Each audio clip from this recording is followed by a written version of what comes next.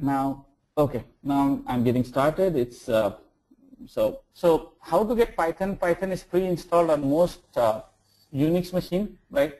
You see here. Now let me quickly go here, and then in my terminal, this is my Linux machine. Guys, I'll not be able to see your question for now. I'll not be using this. Okay, if you say Python. See this, it's 2.7.5, right? It comes with Python. You know, Linux machine, all Linux machine comes with Python pre-installed on it. The pre-installed version is 2.x, which in my case it is 2.7.5. Here, okay, let me increase the font size so that you're able to see it properly. It's the same thing, okay? It's the same thing. You do it with PuTTY, or you do go and do it in terminal. It's the same thing. You see, you do Python version, and then you can get the version. Please refer the detailed installation guide available in LMS. Coming here, getting help in Python. Python interpreter has a built-in function called help object. This function is intended for interactive use, which invokes the help system to use the function type help or the help object, right? You can do all those things. Here, if you go, if you say, Python, you are inside Python, right? It's as simple as that. And then if you say help, you see, it says type help for interactive help or help object. So you get all this information. Let's say, for example, I say help 4, right? You get all the, it's similar to manual pages, right? You get all as to what you need to do. So that's what it's saying here. Or if you are in let's say, for example, Windows, you can just say Python and help. This will also work. Python can, okay, no such file or directory. Python. See this, this is help, welcome. If this is your first program, you go to this docs, and it will give you all those problems. So you can use it for no Python documentation fund for help for. So basically, if you use it for anything, I mean, use it on Windows, use it on Linux, wherever you are comfortable, just use it there, and this are few of the examples that you can run. Now, getting help in Python documentation. Now, there is a command called pydoc, right, which you can use to get documentation. Pydoc is a documentation module for Python, which gets installed with any Python distribution. So if you here, okay, if you say file, okay, not here.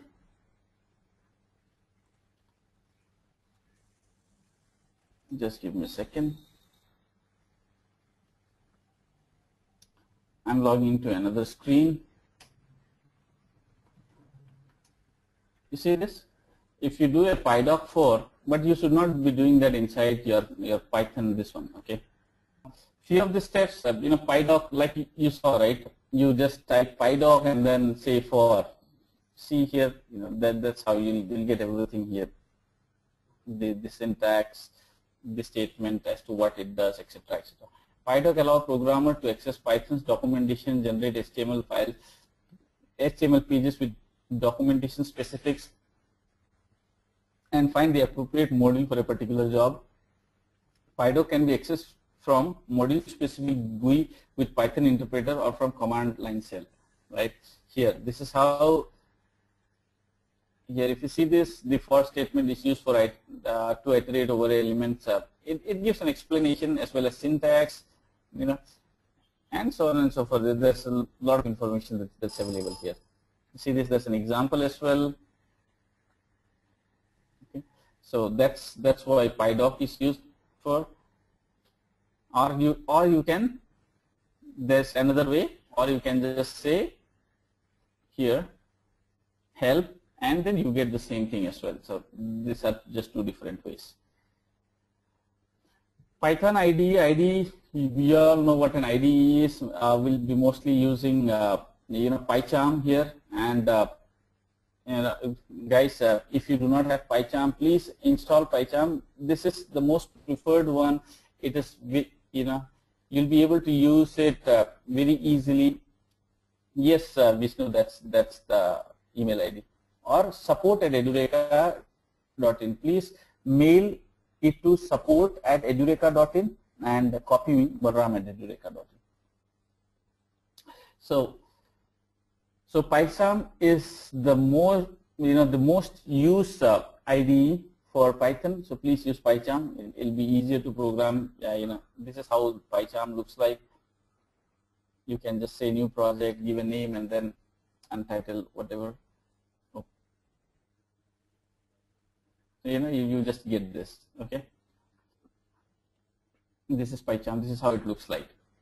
File, and I can say a Python file, test.python, and then you have it. Okay, Arun says, why are we using VM? Can we install Python on Windows and try using some? So that I can explain everything in Windows, but then finally, when you start seeing Hadoop, you might get confused. So we wanted to maintain the consistency across. So here it goes. The ID we'll be using is PyCharm, right? You just saw my PyCharm here. I can just open. Okay, fine. Here, let me go to the next slide. Python ID. Now you can download it. Okay, this is easy, right? You can just go ahead and download from wherever you want to. Okay, to start Python, all you need to do is type Python on your command, right? This is again in my putty, quit. Okay, all I did was I wrote Python and then I'm inside my Python cell. Okay, type Python into your terminal or command line. After a short message, you get this, and then you can say print, and then you write your first program, hello world, right? You have it here. So here you see I've written my first program, but I'm not into my PyCharm as yet because I would want to cover the basic stuff in this itself, putty itself, or maybe terminal itself. These are the basic stuff that I would want to, because PyCharm can be used for programming, the more complex programming. You can import the packages, and then, when you click on dot package, you'll get all the list of available classes inside it. So it's more like, closer to Java. You get the look and feel of Java here. So in addition to being a programming language, Python is also an interpreter. The interpreter reads other Python programs and commands and executes them, right? You can see here, print hello world, right? And then you can also have, quantity stored in memory are not displayed by default. You can store values something like this, 0, 1, 2, 3, 4, 5, and when you say X, it will give you 0, 1, 2, 3, 4, 5. And also if you just say, let's do this, okay? You'll see how powerful Python is. Okay, X equal to, okay, I think not, let's 5, 6, 7, 8. You see this now? You see this? Everything here, or let's say for example, for that matter, Y equal to, okay, some name, mark. You just do Y mark M. You see this? This is an array and list in itself, right? This is a list in itself. Now this is a list, X equal to 5, 6, 7, 8, and then when you do X, it gives you all the values here, okay? And if you do X1 or X0 for that matter, you get 6, 0, and the first index. Everything is indexed, like I told you, right? This is the 0th value, first value, second value, and third value. Now, if you do X of 0 or 1, you get these values from here. And Likewise, even in string, now this is number. So you can say that, okay, fine, this is number and which is separated by commas. So, okay, you can understand that. But look at this example. When I say y equal to mark, it is a string here in this case. And when I just print y, it gives me the value. But when I print y of 0, it is m.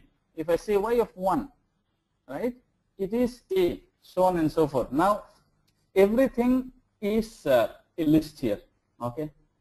Everything is a list here, starting from a string to number to anything, that's a list in Python.